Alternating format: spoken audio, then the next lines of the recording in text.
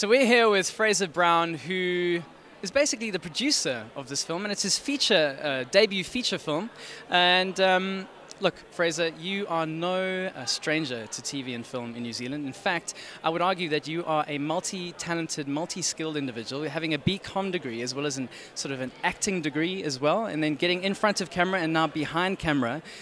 How did those sort of two almost career trajectories get you to this point? I'm just greedy, clearly. I just want everything. That's what I learned from the BCom, just be greedy. No, that's, I don't know, I sort of,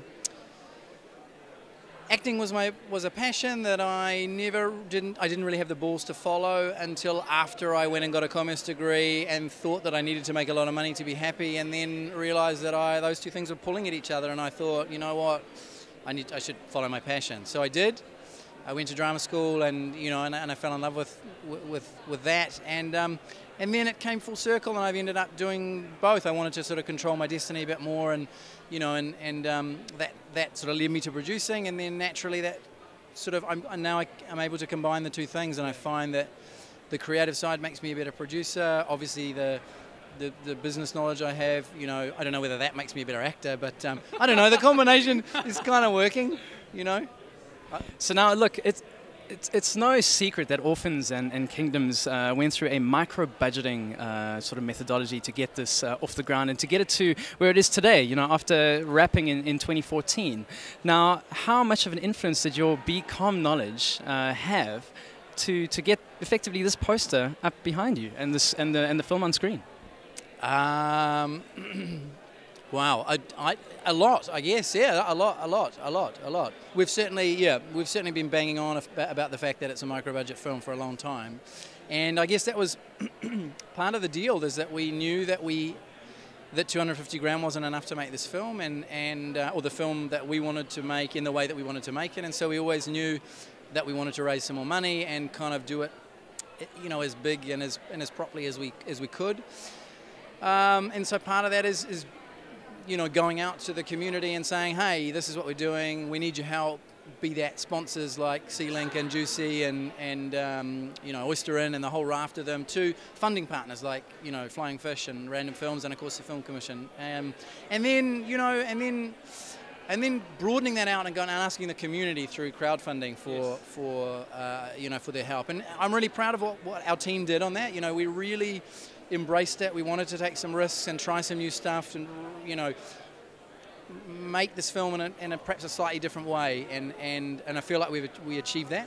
It was hard work, but the communities from Waiheke to the filmmaking community to our sponsor community, they really rallied around, to the crowdfunding communities. They really rallied around, and I'm so proud. Well, the result is absolutely excellent, and you have every right to be proud, because just last year, Anchorage Film Festival, Alaska, you won. Tell us about that. Yeah, no, that was a big win. So we won Best Feature Film at Anchorage last year, December last year, and it was a long time coming. The truth is, it was the way that we recut the film. We screened here in Auckland at the Auckland New Zealand Festival, and we recut the film, and then we missed a lot of international festivals because of that timing, and so anyway, it took a long time for us to get international festival traction, and then it was only late last year, and suddenly we picked up, and then the ball started rolling, and we had 2 or 3 festivals in quick succession, and then the prize at Anchorage.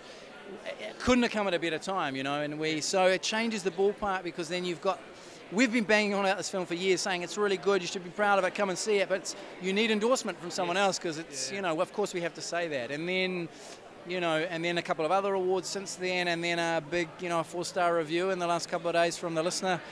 Yeah. The NZ listener gave it 4 out of 5. I mean, how often does that happen?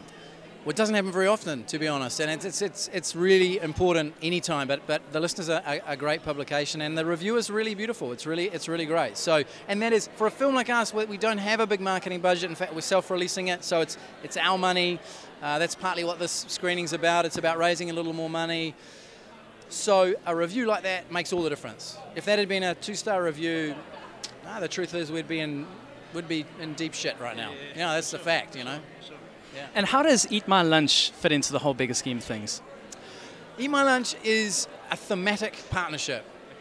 So the issues or the themes of this film are you know, they're clearly, we wear our heart on our sleeve in a sense. They're about kids, they're about families, about growing up, they're about the rich-poor gap in New Zealand. And Eat My Lunch, so we've always looked for partners that we felt were aligned with us and the sort of themes of the film. So Eat My Lunch is a great thematic partnership. They are all about, they're not focused on so much on the poverty, they're focused on dragging kids out of it. They're focused on doing good stuff. The solution. The solution, and I just love what they do. I like their approach. They're not a charity, they're a business, but they're doing, you know, it's a great service that they're offering, and we felt like they were a great partnership for the film. That what they do and their essence and their purpose is very aligned to the messages in this film. So, last question. You and Paolo have worked in the industry for a number of years. My understanding is that this is the first time you've worked in this partnership arrangement. Do you think you'll work together in this team format in future? Well, no, it's not entirely correct, because we did work. We produced a short. We made a short film together. For feature films. So definitely for feature films. I mean, look, the truth of it is, in all honesty, I don't know. I think Paolo and I are very close friends. We met on the set as actors, and we've been very close ever since. And I love him dearly. And the truth, you know, is that this film has been really hard on our relationship. I feel like I'm married to him. Sometimes it feels Thank you for your honesty. Sometimes it feels like that. But no, we've always tried to be honest. We've tried to be transparent and honest about it, and it's been really hard. It's tested our friendship at times, you know, and you know, fortunately our friendship is intact. Yes. And that is our priority. And I think, I mean, who knows, maybe we will in the future, but I think it's really important that we both go away and do projects, Yes. you know, with other people. And I hope we come back and find another project to do together in the future, because it'd be wonderful. Because I love him dearly, and he's an amazing creative.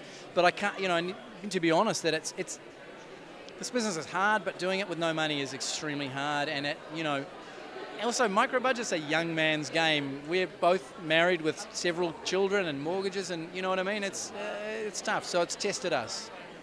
So apart from the testing, the reality is you've got something to show for it. It's winning awards. It's here at the Civic in the Auckland CBD after 2 years of wrapping. What do you want audiences to take away after having watched this film? Oh, look, I just want audiences to enjoy the film and experience it, however, whatever it means to them. It's great. This film is about New Zealand, and that's, you know, we wanted to make this film because it's got something to say. You know, we're parents, and you know, this is our kind of expression of what it's like to be a parent in New Zealand right now. So I think I want audiences to reflect on that. What does it mean for you, audience, to live in New Zealand right now, to be a parent or indeed be a kid in New Zealand? I mean, that's just have a look at. I hope that we're reflecting part of, you know, New Zealand society back at audiences. I feel like we've done that, but I'm way too close to the film. So now, you know, let's let audiences tell us that. Well, thank you very much for chatting to us, Fraser Brown. It's your gift to us. And I guess based on what you just said, we'll take away what we need to and hopefully be the solution in our worlds. So thank you very much. Oh, you're welcome. Thank you. Thank you. Thanks very much. Right. Really appreciate your Channing, time. thank you.